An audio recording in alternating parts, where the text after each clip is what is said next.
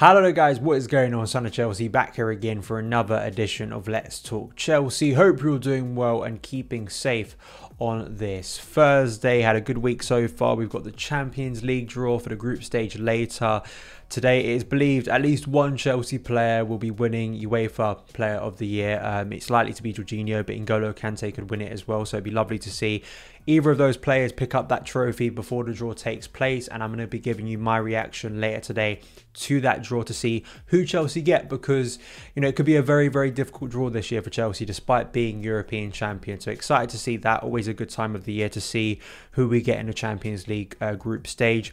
But today's video is going to be all about transfers. Jules Kounde, Kurt Zouma and Saul Niguez. They're kind of the three, I think, most realistic and biggest transfer stories surrounding Chelsea at the moment. And as we get closer to deadline day, it feels like all three of these moves might be completed. I'm quite confident. I think that at least in the incomings, I think that especially Jules Kounde, I can see that move happening. And as well with Saul Niguez in terms of a central midfielder, which is what we need. There kind of is a belief that he's the only option at the moment, even though I personally have said all summer that someone like Aurelien Tchouameni or of course Declan Rice I think would be a better option. But Saul Niguez, we'll get into that, give you my thoughts on these deals. I think the best place to start is Jules Kounde, because that's the biggest news I think in terms of Chelsea really going into an area and spending a lot on a player. And as well, the reported fee by Marina is quite ridiculous actually, if it is the eventual fee that Chelsea pay for Jules Kounde if they get this deal over the line. Fabrizio Romano tweeting last night, Chelsea have their final bid ready to be submitted for Jules Kounde, still waiting for green light on Zouma to complete Kounde deal. Work in progress on both Saul and Kounde, but not done signing stages yet.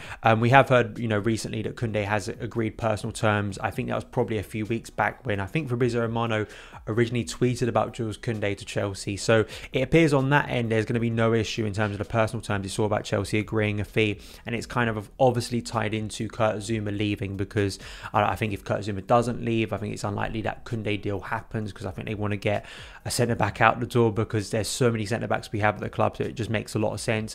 And Di Marzio last night, Gianluca Di Marzio, Kounde to Chelsea for 50 million euros. A deal almost done.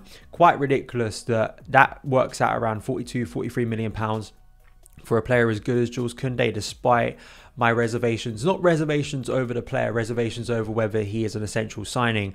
But I mean, it would be kind of a ridiculously low fee for a player who, looking at his release clause, upwards of I believe around 85 million euros, when the reports earlier in the window that Chelsea could be paying 50 to 60 million for Jules Kounde.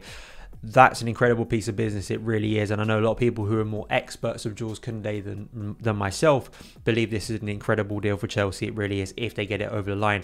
Obviously this is tied up in Kurt Zouma going to West Ham, and last night it was kind of chaos on Twitter, because Jason Burt from The Telegraph, and this came from originally from France, and then Jason Burt from The Telegraph reporting that talks between West Ham and Kurt Zouma's agent are proving very difficult. Move from Chelsea now in danger of collapsing. And everyone kind of felt, well, what's going to happen here? Because is there going to be a knock-on effect to Jules Kounde? Is Kurt Zouma going to stay? Has this move completely collapsed very quickly? Then he clarified, should have waited before tweeting. Just as I sent that, was told deal could be back on after all, stand down. Today it kind of feels more in the direction that Kurt Zouma to West Ham will be happening, or at least it's more likely to happen. It's not finalised yet, but it kind of has always felt like Zouma leaves, Kounde comes in, and then as we'll get to with Saul Niguez, I think that it all kind of works together in terms of the logic behind this deal. So Jules Kounde, we've spoken a lot about him. My original reaction to it was, logically, let's go to the positives. I think he is one of the brightest young centre-backs in European football. You know, I think that the numbers point that out absolutely. People who watch him on a regular basis speak to how good he is. And Chelsea, in terms of their centre-back situation, despite, for me, like at the current moment, if you compare it instantly to midfield, may not seem like the most pressing issue. We have brought up this issue before of the centre-back situation in terms of a year's time. You know, we've let Mark Guehi and Fikayo Tomori leave this summer. The contract situations of Andreas Christensen and Antonio Rudiger.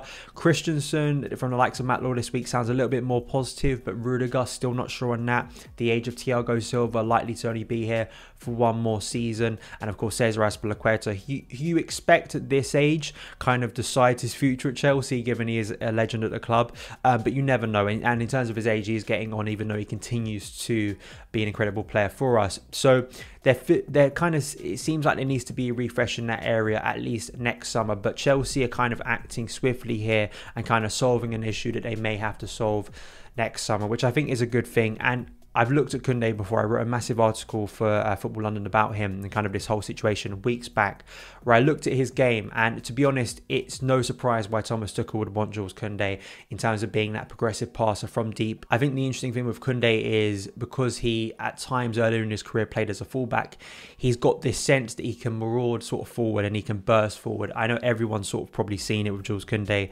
his winning goal against Barcelona in the Cup last year, truly incredible, taking it from his own half, 1-2, and then getting into the box and finishing it absolutely wonderfully. I don't know how regularly we'll see that at Chelsea as a centre-back, but I think it shows you that there is that progressive side to him, and especially in games where Chelsea maybe need to be a little bit more dominant against, say, a low block, he could absolutely be a threat from the right of Chelsea's defence. So I think that's an interesting thing to look at with Jules Kounde, and I think could bring a lot to Chelsea's defence this year. I guess my only other counterpoint to this is always like, you know, if you're going to invest a lot this summer on an area, I would always have preferred to go central midfield, because I think it needs it a bit more than centre back. But we have to remember that, you know, Jules Kounde is very highly rated, and there's nothing to say that in a year's time, if Chelsea were to wait, a bit like Erling Haaland, not to the same level of price, but a bit like in a year's time with his price a little bit lower, another team could swiftly act, and, you know, Jules Kounde may go elsewhere than Chelsea. So they're getting him one of the best centre-backs for a price that is kind of ridiculous. It is, especially with the money we've made this summer from selling players. You know, on a very basic level, I think he strengthens an area that is already very, very strong. And you know, maybe it is one of those things where with the amount of games Chelsea have this year, it's going to give us unbelievable depth. You don't know what's going to happen in terms of form, especially in terms of fitness. We may have a defensive injury crisis very early on. You know, two of our centre-backs could go down, Christensen, Dave, Rudiger, who is kind of seen, I think that for me is like the first choice or the most regular back three that Thomas Tuchel has chose this year. Thiago Silva can't play every game. And Trevor Chalobah, I know there is a concern over that, and it is my concern that if everyone's fit and you're kind of looking at rotation, Kounde will go in front of Trevor Chalobah because he is more of a big money signing. But we hope that Trevor Chalobah can get minutes this year, and I really hope that Thomas Tuchel can give him those minutes. I don't expect him to play 40 games this year, but if he can get 15 to 20 appearances, I think that'd be good for his development as a young centre-back, because I think he's proven himself good enough to stay in the first team squad this year. And as well on Kurt Zouma, it's a shame with Kurt Zouma, it really is. I've been a fan of Kurt for a very long time. I think he's a very, very good centre-back, especially in a back four. It's very easy to forget how strong he was. Maybe, you know, the best run of his Chelsea career under Frank Lampard at the start of last season, when he was in that back four alongside Thiago Silva, Reece James and Ben Chilwell. One of the best centre-backs in Europe when you looked at his stats, defensive stats, especially aerial threats to scoring as many goals as he did last year. His best goal-scoring season for Chelsea was last year from corners. He was such a big threat, and I do believe he's absolutely suited to the Premier League. I think he would instantly become West Ham's best defender.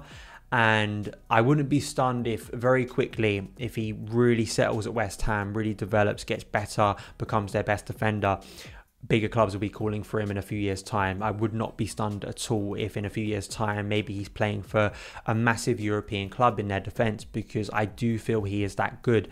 I think that Zouma, he may not be what Thomas Tuchel wants, and who am I to judge the coach who's just won us the European Cup? And I think it's unfair on Zouma, a bit like Tammy Abraham, to just be isolated all season. I think this is a guy who deserves first team minutes, and he will be getting it at West Ham. But I do wonder, in terms of criticism, maybe not, you know, whatever Tuchel thinks, but maybe from fans, is that aesthetics, you know, around Zouma, I don't think he's ever been as bad on the ball as people make out. Now, I'm not going to call him a sweeper. I don't think he's as good as, say, Antonio Rudiger on the ball. But I just wonder sometimes with Zouma, like other players, aesthetics, the way he looks doing things can sometimes look awkward, but actually his execution isn't that bad.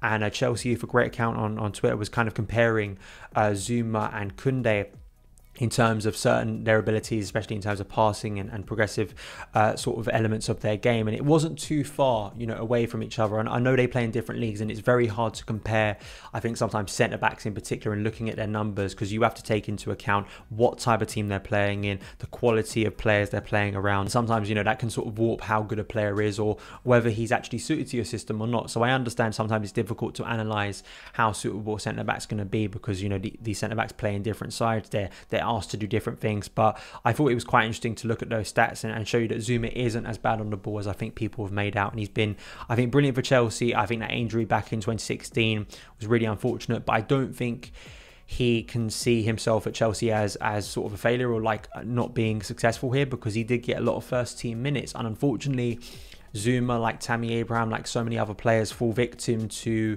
the short-term ways at Chelsea, where a new coach comes in, tries things different. Christensen was sort of in the position Zouma is now at about, at the start of this year when Lampard was still here. He wasn't seen as one of the first choice centre-backs, but Tuchel comes in, plays a system that suits his game a lot more, and now Christensen is seen as one of the regulars at Chelsea. That's kind of the way it goes at a club as chaotic as Chelsea. So I really wish Zouma the best. I want to see him do well, even if it is at West Ham. Hopefully he can help maybe get some points off some of our title rivals this year, and I think he absolutely deserves all the respect and support of Chelsea fans, because he's been such a great personality as well at Chelsea, such a positive personality that I love seeing on the training ground and love seeing playing for us. So I wish Kurt Zouma the best. But the second part of today's show obviously is going to be about central midfield and Saul Niguez, a potential of a loan move from Atletico Madrid. This is from the Telegraph. Chelsea hold talks with Atletico Madrid for Saul Niguez as they look to offload fringe midfielders. It says that Chelsea have held talks with Madrid. Saul Niguez, 26, has emerged as a target to bolster Thomas Tuchel's squad this week, but they need to find clubs for the likes of Ross Barkley and Timothy Bakayoko to make room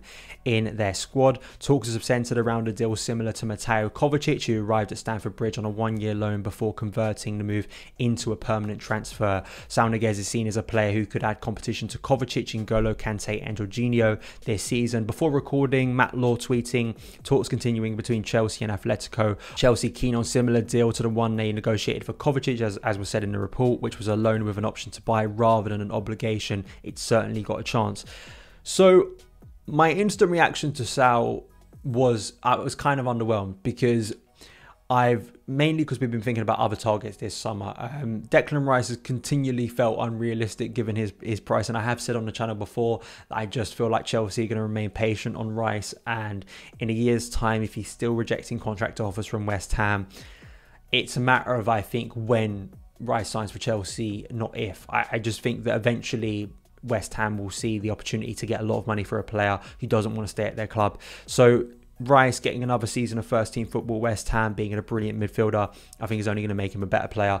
So I think that Chelsea just have to accept that we can wait for a year. But there has been that feeling that if Chelsea were going to invest more than a loan on a central midfielder, we're speaking about Aurelien Tchouameni. Monaco were knocked out of the Champions League, which could make things interesting financially for them, losing to Shakhtar Donetsk in the playoff. Very heartbreaking game, and Tchouameni was incredible in it. He really was, showing all the capabilities, not just in terms of the profile Chelsea have been lacking, but it's one of the things Cesc Fabregas has pointed out about Tchouameni's game. He is much more than just a holding midfielder, a bit like what we say about N'Golo Kante, in the sense that he could play in a variety of areas, and just kind of proving why Chelsea have been interested in him, and why, for me, I think he'd be a brilliant signing this summer for us. I also believe he wouldn't just be a fourth choice midfielder. I kind of, when I'm hearing fourth choice, as in this would be the player we'd bring in would be some sort of distant kind of sporadic player, I've kind of always find that a little bit silly. Because as good as the midfield pairing of Jorginho and N'Golo Kante is, I think in rotation, I absolutely could see someone like Tchouameni coming in and taking up a lot of minutes. And it's the same with Saul Niguez. So Tchouameni, maybe something late on could happen if the Saul Niguez deal doesn't, come to fruition and Chelsea don't get what they want from that loan move.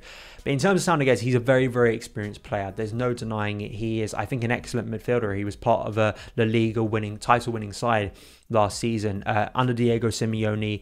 He's been such a part of that team. He's kind of a jack of all trades in midfield. I don't think he's a specialist, which is kind of good, because even though physically, in terms of his profile, he may not look that dissimilar to Kovacic or Jorginho or even Kante, being like a more of an imposing, big, taller central midfielder to come into that double six, He is more of, I think, a utility midfielder, which can seem like a little bit of an insult, but I think for what Simeone wants, I think he's a very important player. He can play box to box. He can kind of fill different roles in central midfield, which I think is good for a sort of a manager like Tuchel, who likes to change things up from time to time and can maybe later on in the season see Chelsea go to a back four and potentially play a free in midfield, and Saul could absolutely fill that role as he has for Diego Simeone.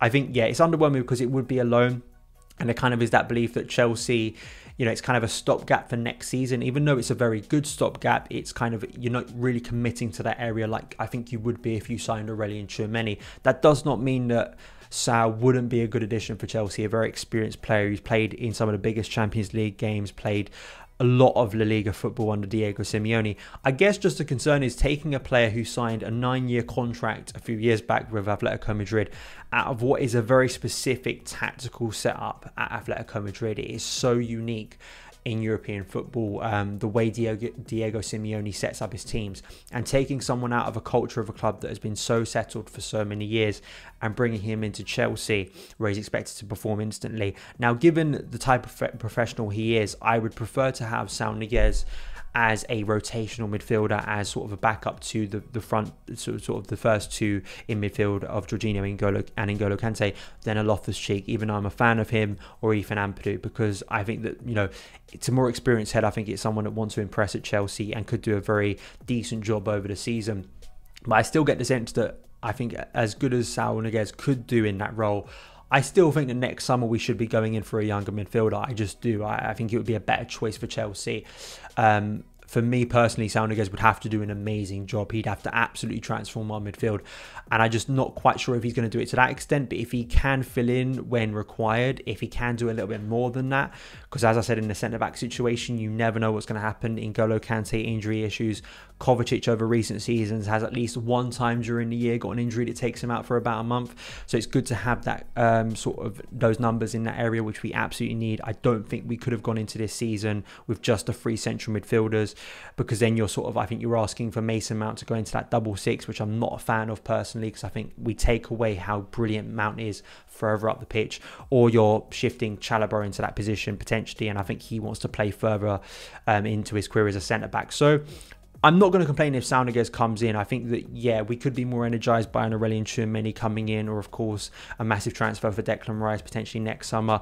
But he's a very experienced player, and Thomas Tuchel, you've got to trust what Thomas Tuchel's been doing with this squad. The way he's transformed certain players, got them into his system, have worked so well. And there's nothing to say that Saul Niguez, despite being so settled at Atletico Madrid and maybe not setting the world alight as like the future of Chelsea's midfield, for a season could do a very decent job at Chelsea. So that's kind of my balanced take on it. I'm not, please don't get the impression that I'm saying that Saul Niguez is a rubbish player. I'm not. I think he's a very experienced professional, and if he comes in, I hope he does a great job, because we need it in that area. We really do. I think to compete for the Premier League title, you need strength in that area, and hopefully with that winning mentality stereotype that he's had at Atletico Madrid, he can bring that into Chelsea and help us in our pursuit to win the Premier League title this year. Let me know your opinions on Saul Niguez. Let me know your opinions on Jules Kounde and Kurt Zouma and everything I've spoken about today in the comments below. But that is it for this edition of Let's Talk Chelsea. Thank you guys so much for taking the time to watch it. If you did enjoy it, hit that subscribe button and the notification bell. Follow me on Twitter at SonOfChelsea. Follow my work now on Football London with Carefree Chelsea, and I'll see you again.